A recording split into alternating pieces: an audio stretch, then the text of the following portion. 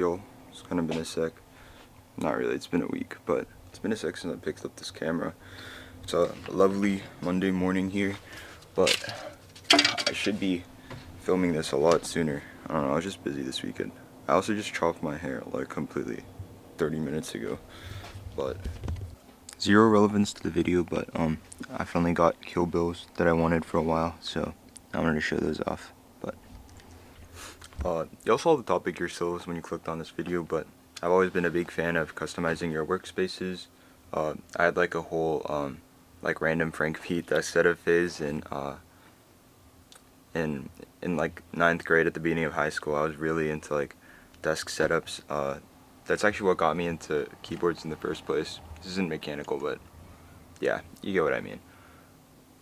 So I recently have been looking into configuring my Mac setup into something a little bit more cool and something that is unique, just because like Mac is Mac. Like everyone has a really similar looking setup. Like the most you can do is change the colors, change the background, whatever, right?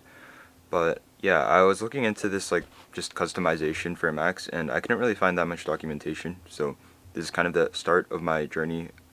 This is like definitely not over, but this is like maybe like 3 weeks, just like what I've played around with a bunch of different stuff, and I've settled on what I've liked. So let me show y'all what I got going. I do have the fisheye on right now because I hadn't pulled this guy out in a while, so I'm gonna switch this out to my normal lens, but we'll be back and running in a sec, and we should be good to go. Back on the main cam. Okay, so for context, just so no one asks this, because I swear someone asks it every video, it's all running on this guy. This is my MacBook Pro, M1 Pro. It's not like the greatest, but it works. I've used it for a while. It has 16 gigs of RAM, 512 gigs of storage. Yeah, so I better not see anyone asking what my computer is. But here we go. Okay, I don't really know how to approach this, but let me just start off with all the important bits. I had to get a new wallpaper. There's just no oil painting, ripped off of Pinterest. But I think the first thing you'll notice here is the little taskbar at the top. We've replaced the default Apple taskbar. Normally you can't really like get rid of this like Apple taskbar, but you can have it like to where it only shows if you like move your mouse up on there. So yeah, that's what I have going on. And taskbar itself is ran with ubersicht. I don't really know how to pronounce it. It's this plugin, and this is simplebar. I really enjoy it. There's a like for those of you that are like actually into customization for Mac and stuff, I'm sure some of y'all use Sketchybar, but I couldn't get my Sketchybar config as polished as I wanted to. And yeah, I really like how simplebar looks. Let me pull up my simplebar settings real quick. Here they are for those of you that are interested. It's just grub box dark with no colors on, and yeah, that's pretty much it. Now for I guess like one of the biggest things, I actually want to turn on this lamp. I have a window manager going on here. So let's say I pull up my Firefox. My Firefox will automatically maximize. I was looking at a post about a setting that I wanted to do just on this video itself actually. But yeah, it maximizes. If I try to drag it, it'll just reset back to maximum. Let's say I open a second window. I'll open my terminal. It looks like this. It automatically splits into a half. I can move this like this. I can move it vertically. Yeah, I can pretty much do whatever I want. But if I'm like using the keyboard itself, right? All I have to do is like do Control and K, and I'll switch over to the right tab, Control J, go over to the left tab, and as you can see here, I have it configured so that my cursor will follow onto whichever window I go to. And yeah, that's pretty cool, I would say. If I have Control Shift and I do one of the same like J or K options, I can also adjust the size of either window, which is pretty helpful. And then let's say I open a third tab. what should I be using here? Let me think. I'll just open like, not photos, that might dox me. Maybe like Spotify. Let's open Spotify.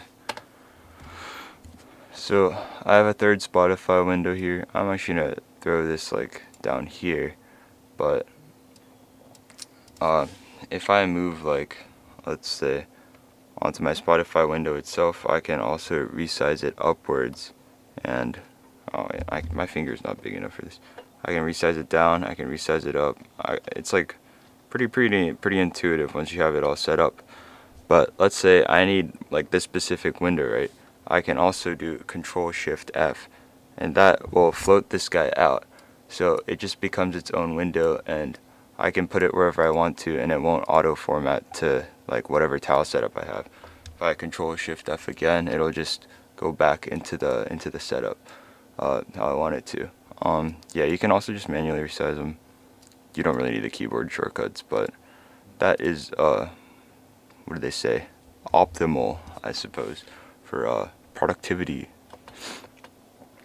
Yeah, this is a really cool tool. I was looking into aerospace because I wanted to look at workspaces, but honestly, I don't really have that much of a problem with the default Apple workspaces. I know like the main calling is because people do have an issue with it.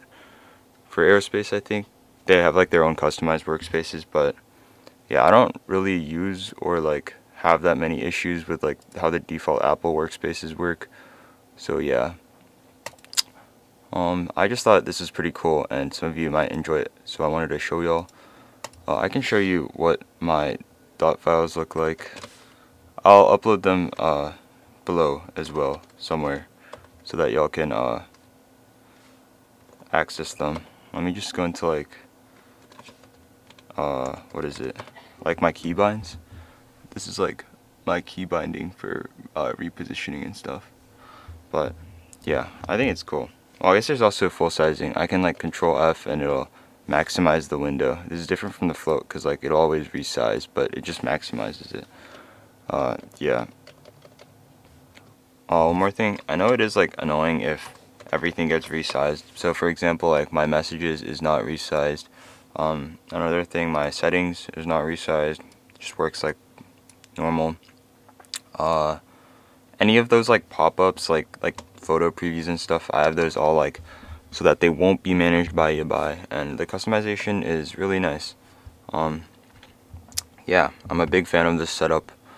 It's really cool. I control everything with Control Shift like JKOL, and then like some specific other shortcuts, but I think it's really well done. I was using this thing called Loop before, but I was a little bit less featured, so this is definitely an upgrade. I really like yabai so far. I haven't had too many issues with it, but I know like if you've been like using like a Rice i3 setup or something, you can use aerospace from the go, and it'll be better. There are like a lot of cooler options for what you can do in yabai, right? But the thing is that you have to disable system integrity protection on Mac, which is not like the greatest. It's just like a security feature that like locks down your computer, and I think generally it would not be recommended to remove it unless you really know what you're doing. The only reason that I was thinking about doing it is because like for my terminal, there's like this transparency option. You can like see the background, right? You can also do that for like other windows if you turn off system integrity protection, but I figured it wasn't worth the trade for aesthetics. So yeah, that's pretty much it. I think this setup looks really unique and cool and nice. I'm a big fan. Everything's basically running Grovebox dark if possible. I kind of fell victim to r/Unix. Yeah, you know the customization Reddit. I was on here like literally I saw like 13 or 14 different Grovebox posts, and I just fell victim, you know. I had to fall into the Grovebox loophole. But yeah, I think this is really cool. I think it's definitely unique. I don't know about how much it'll maximize your productivity, but I will say that something that really irked me is that the sketchy bar, like bar corners, will hit the edge, like the bezel of your MacBook if you like open it on the like normal display. So I've been trying to find a workaround for that, but I haven't really found anything yet. I don't think the sketchy bar or simple bar documentation is like too deep because it's just like a simple workaround. So I'm gonna try and find a solution with that with sketchy bar, but I haven't been like I'm not good enough to get my sketchy bar to look like what I want it to look like yet. So yeah, it's like my one complaint with this setup so far. More personally, I'd say that if my workspace looks really nice, then I feel more motivated to like use my workspace. And I'd say the keyboard shortcuts actually do help a good bit. So yeah, I hope y'all enjoyed this video. If you have any questions, leave me a comment or something. This is a like really simple like rundown of what I did. I'd say like generally like yabai is really simple to install. Like if you have homebrew or something, everything you need is like 3 commands. The biggest part is just setup, and I'll leave my setup that I discovered down below. But yeah, if y'all want to be a little bit more unique and have a little cool setup, this is something you can do.